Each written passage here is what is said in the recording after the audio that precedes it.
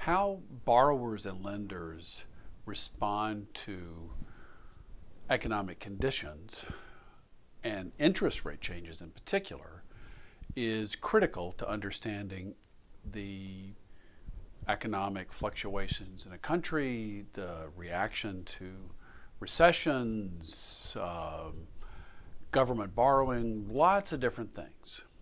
So I want to talk a little bit about how interest rates can change the desire of borrowers to borrow more money or lenders to lend more or less. Now, one of the concepts that we'll be using for this is something we've talked about in a separate video, is that there's going to be an inverse relationship between the price of bonds, the price of that you could get for purchasing or selling a bond, and the interest rates. If the price of bonds goes up, interest rates go down. If the price of bonds goes down, interest rates go up.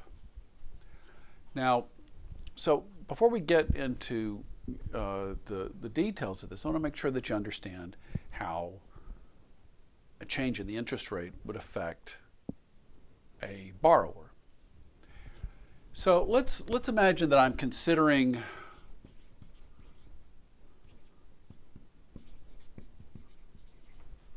buying a house.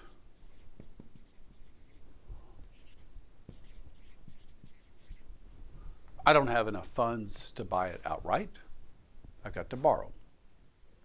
Got to buy a mortgage. Got to arrange with a bank to loan me money. The higher is the interest rate, which we call I.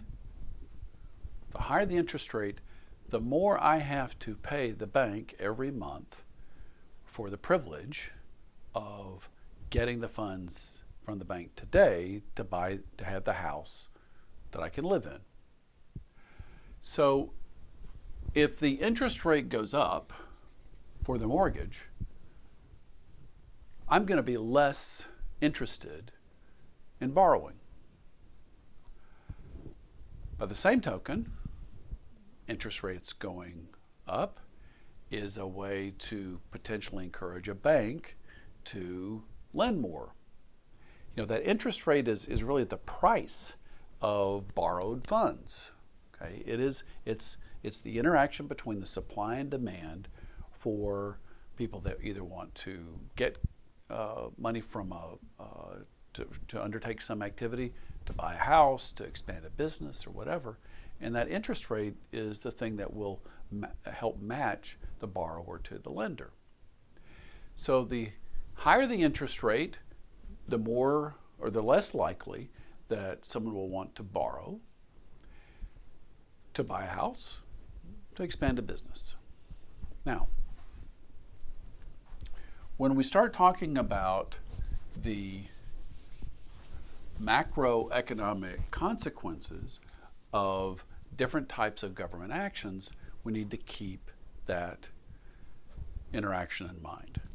So let's imagine, for example, that we can depict the bond market, okay? The bond market, which is a way of saying the market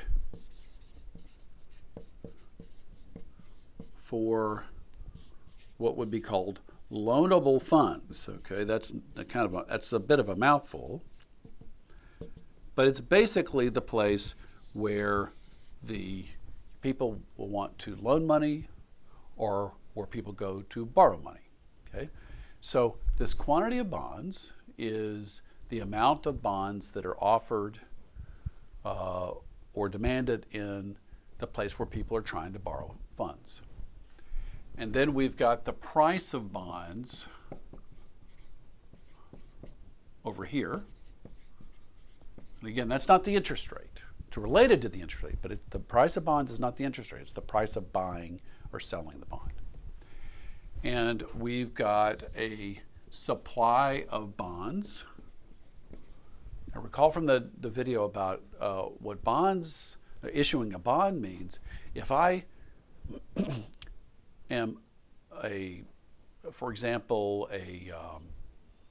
a government, and I'm trying to borrow money, I issue a bond, a piece of paper, in order to borrow the funds. Okay, so that supply of bonds is from the person that is trying to borrow.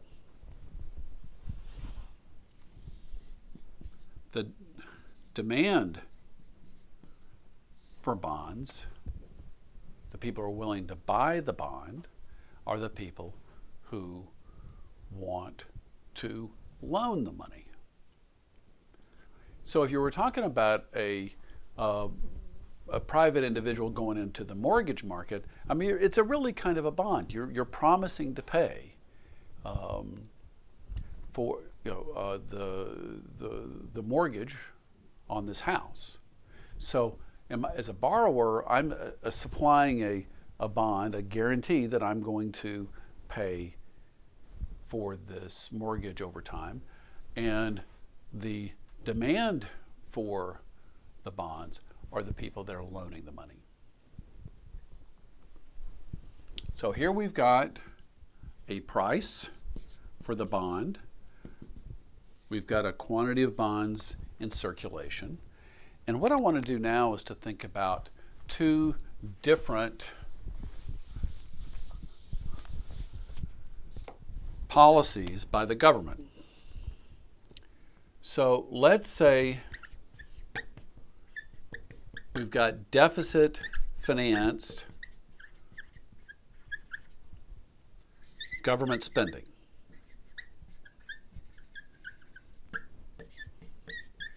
When we talked about fiscal policy, this would be a situation where a government wants to spend more, and they need to issue a bond to the private sector. The private sector will then loan them the funds to make the purchases today. So if we have an increase in the supply of bonds that are issued by the government, or for that matter, the corporate sector, okay, if corporations want to issue more bonds, borrow more money, what you have is that the supply of bonds will increase. Okay, this is really kind of goes back to microeconomics, where you have a supply and demand for something. The supply of the bonds is from the borrowers, and what you see is that this tends to lower the price of the bond. New borrowers will see a drop in the price of the bond, okay, drop in the price of the bond, the interest rate goes up. The more there is a supply of these bonds, the more the interest rate will rise. So this increase in the government deficit, debt-financed government spending will tend to increase the interest rates.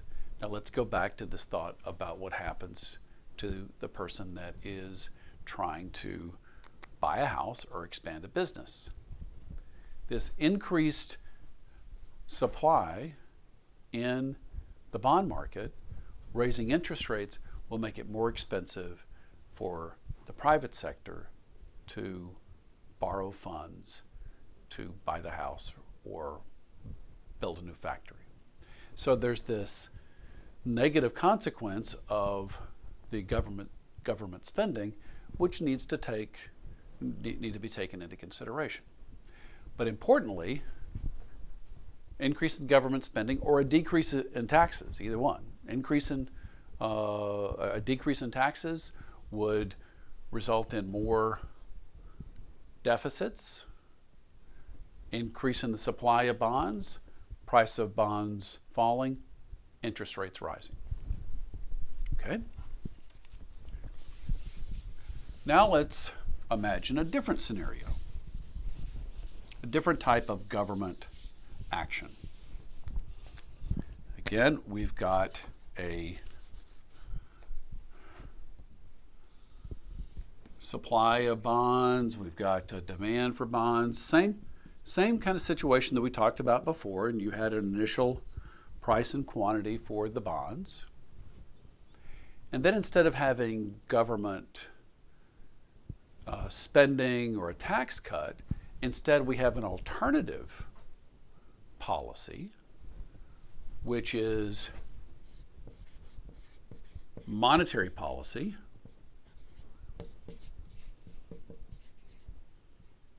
in particular an open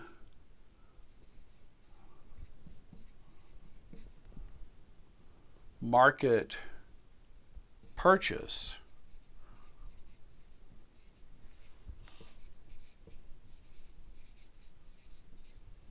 of bonds.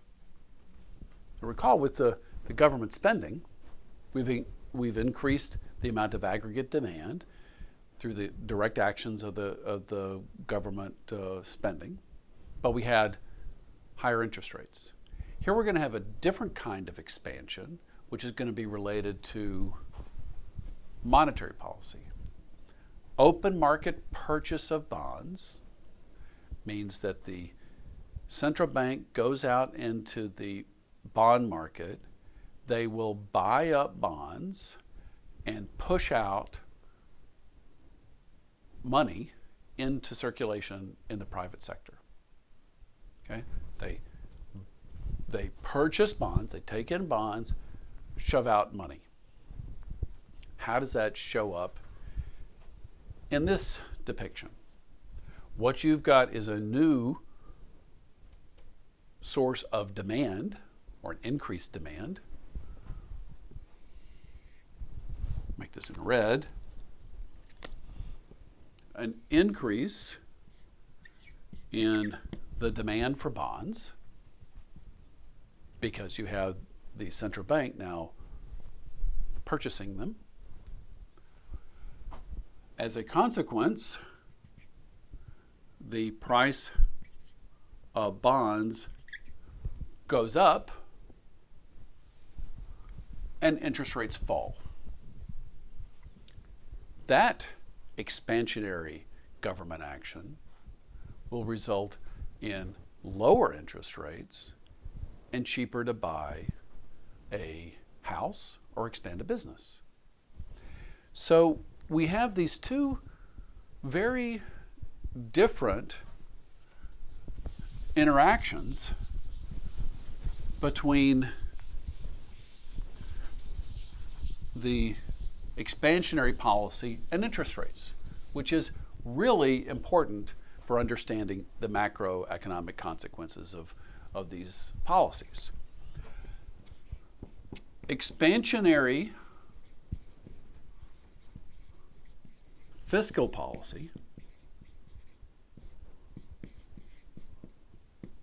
okay, that was increasing the government spending or decreasing taxes. The expansionary fiscal policy resulted in an increase in interest rates, with the potential negative consequences on borrowing for homes and businesses. An expansionary monetary policy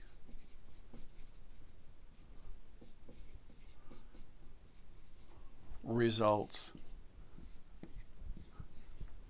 in interest rates falling and expanding borrowing for these purchase of homes and expanding businesses.